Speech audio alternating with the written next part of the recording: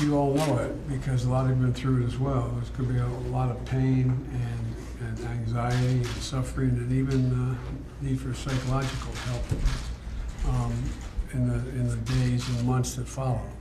And so we're not going anywhere. Thank you, Mr. No, President. for real. I think the gov will tell you anything you asked for. We have another group of teams coming from FEMA today. How many people will be? By the end of the day, there should be about 500 on the ground. 500 on the ground. So again, this is your show. Well, thank you, Mr. President, and you recognize the severity of this tragedy from day one, and you've been very supportive. I think there's more that we can do, including I think I have the power, and we'll know shortly, that to be able to pick up 100% of the costs for the county and the state over the first 30 days.